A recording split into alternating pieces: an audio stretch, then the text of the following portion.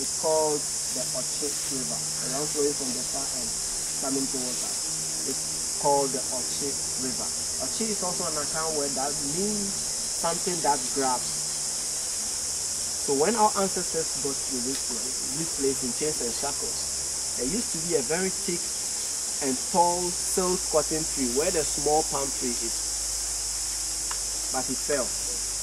And our brothers and sisters, aunties and uncles who are visitors have been taking part of it until we got finished. We are yet to replace it with the exact same species, but we wanted to keep the space with the palm tree. So for our ancestors, when they got here, the still cotton tree has a nature that it has thorns all around it to the top. So when they came here, because they were in numbers, they had to keep them chained around the tree so that in case you want to struggle to escape, you pull the chain and then you pull the next person closer to you to the thorns, and then it's here.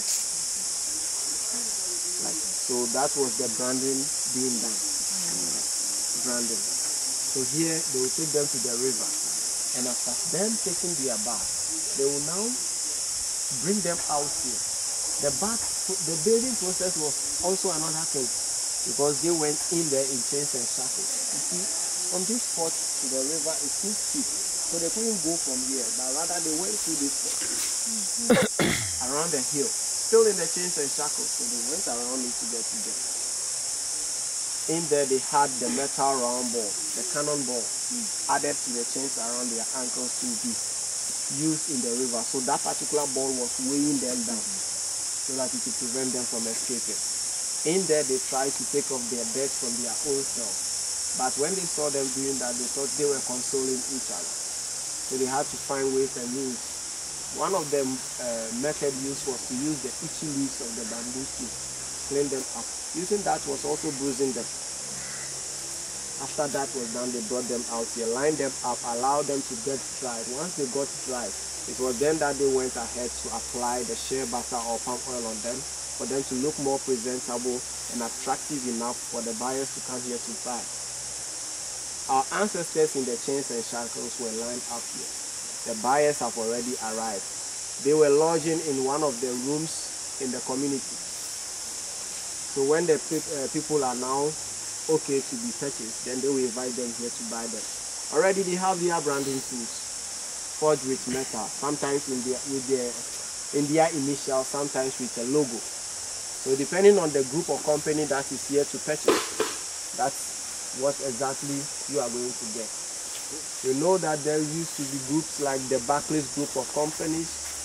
Queen Elizabeth actually had to fund some of the ships to be here to purchase people, so they have the royal seal with them to pick captives from here. Manchester group of company, Liverpool group of company, a lot of them were here. So after buying you, they brand you with the metal and they will take you to the Cape Coast Castle. So we call this particular site the first branding, because one, you are being purchased for the first time and the person will have to brand you for the first time. It happens that some of them were bought by middlemen. And those middlemen, after branding you here, when they sell you to somebody else, the person will have to rebrand you. And some of our ancestors got multiple brandings before they left the shore or the coast of Africa. Today we are here. And then we are here on a spiritual journey. So we are going to observe something. You see this pillar behind me is named the last part. So the river down there was where our ancestors took their last bath. This is painted back with black paint. It's nothing evil, but we want our brothers and sisters and aunties and uncles out there to understand the fact that since then,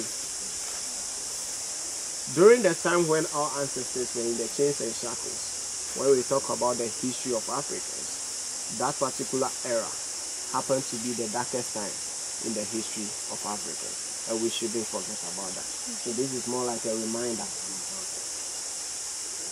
Then we have the first bath of return.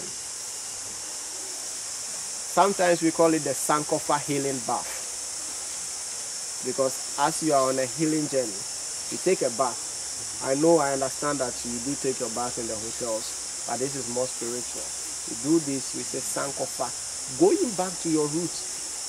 to get that which your ancestors left behind. They left their tradition, their culture, their identity. And once you are back home to the motherland, you do same. You go there, you wash your hands, you wash your feet, you observe some silence moments, and then pray to them. They are still here with us. So that's exactly what we are also going to do. Just one place. Okay, I would like to chip in some.